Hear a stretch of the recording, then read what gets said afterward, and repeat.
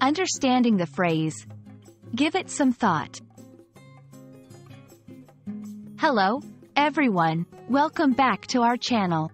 Today, we're diving into a commonly used English phrase, give it some thought. Whether you're a beginner or advanced learner, understanding these phrases can greatly improve your fluency and comprehension. So, let's get started.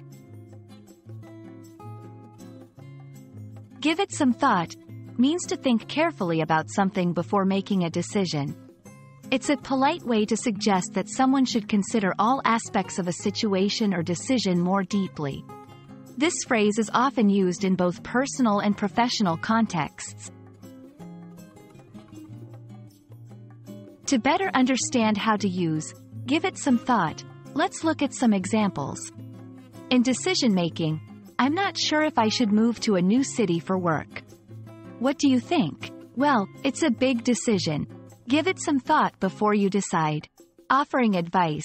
I'm thinking about starting my own business.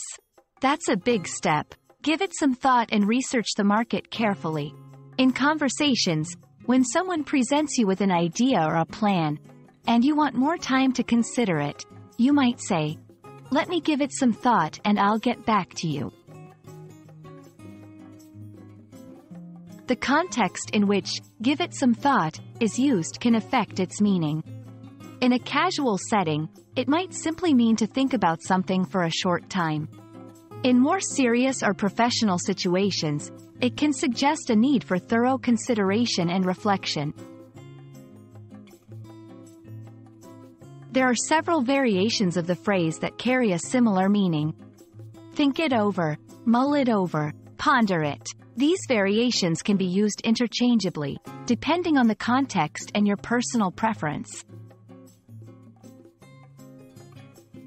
Thank you for watching. We hope this video has helped clarify the meaning and usage of give it some thought.